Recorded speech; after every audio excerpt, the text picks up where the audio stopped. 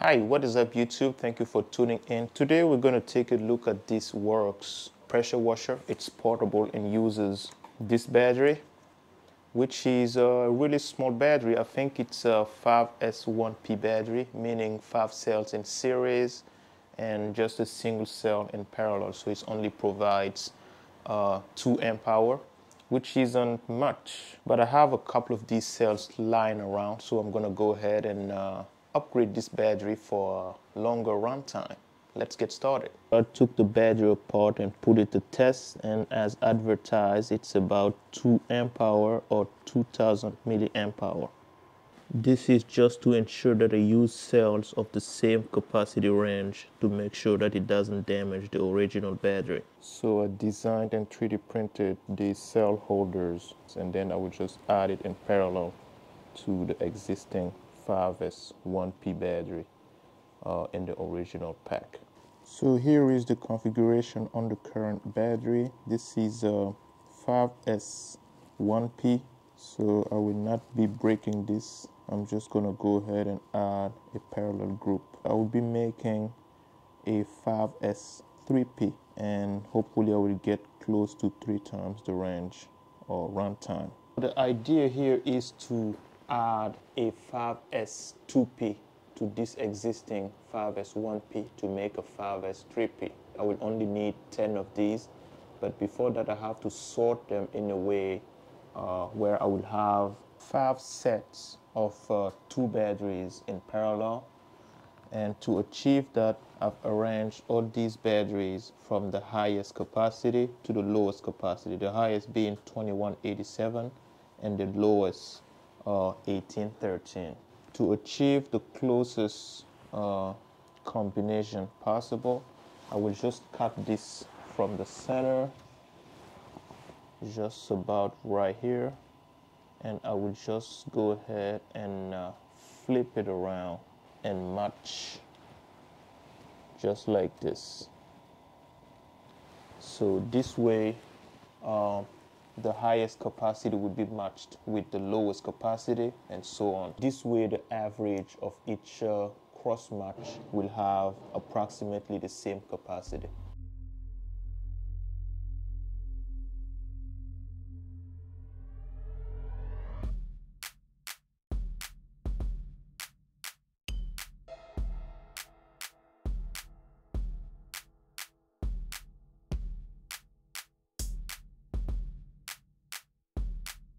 So the first pack is all set, ready to be welded.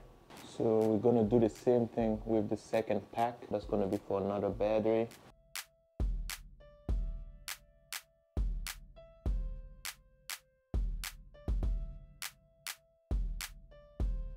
So this is going to be like this, and then I'm gonna spot weld this together.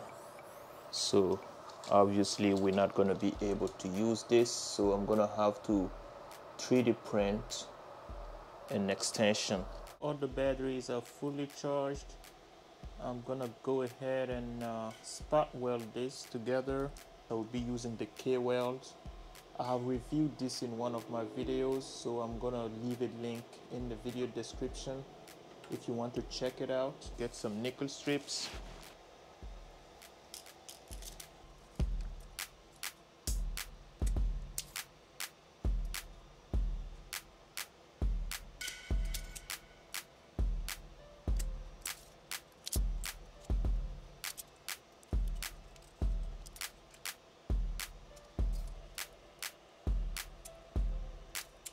Power the welder.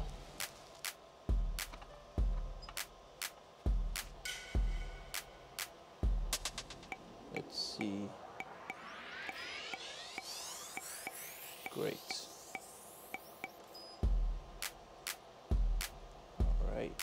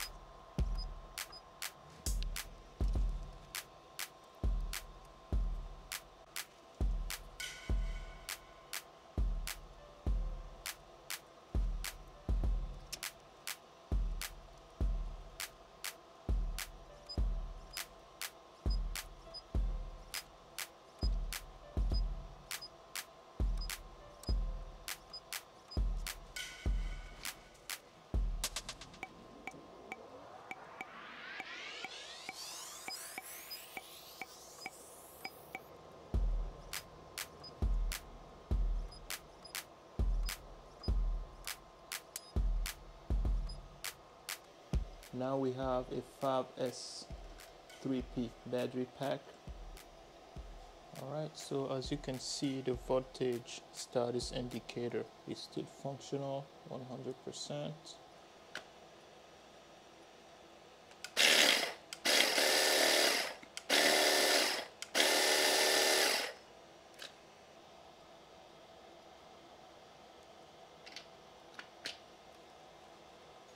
So this is still gonna work as the original battery.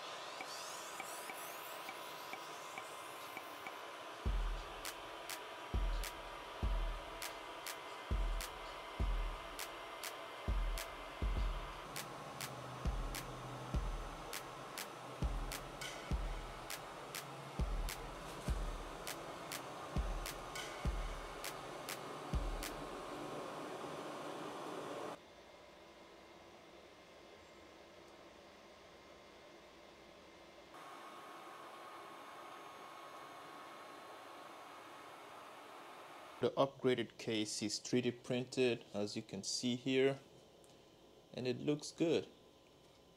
This is gonna go back in the original case like this.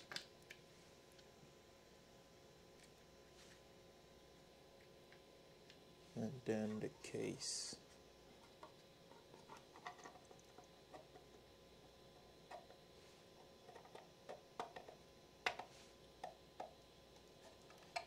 Let it on the tight side.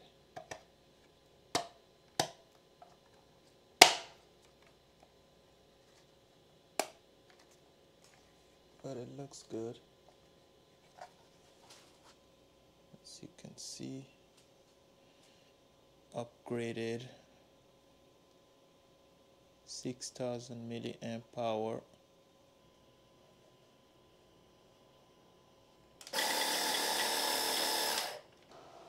I made an adjustment to the design, and now I have these grooves where the screwdriver can travel. I also added this spot right here where the battery status indicator is placed, as you can see here. So I also added it in the new design.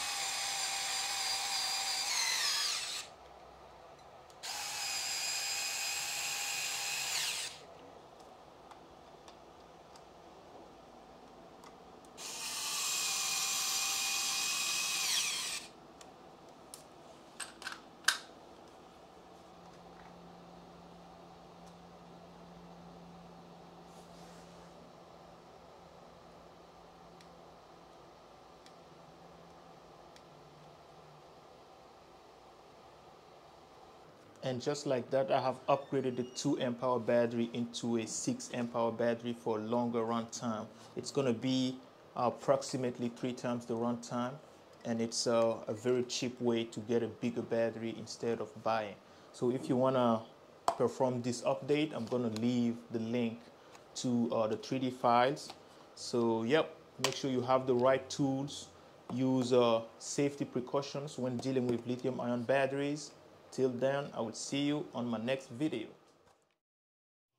So here I'm basically going to repeat the same procedure for battery number 2. Everything is the same.